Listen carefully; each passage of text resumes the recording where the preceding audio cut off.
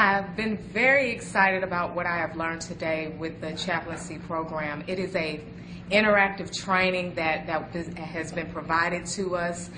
We've learned a lot about first responders and what it takes for them to actually meet the needs of the people in the community, or being there when crisis takes place. Now that we know that when people come to a point where something has taken place in their life that has been detrimental, we know how to respond to that. We know how to walk with them. We know how to minister to that need, not just the spiritual need, but also the physical need.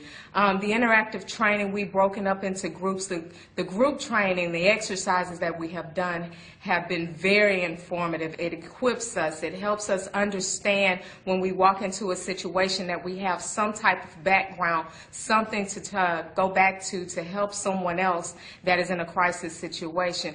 I really believe that this chaplaincy class would help you. Any church needs to have this in their community to equip other people in your church, in the community, to have something like this type of program.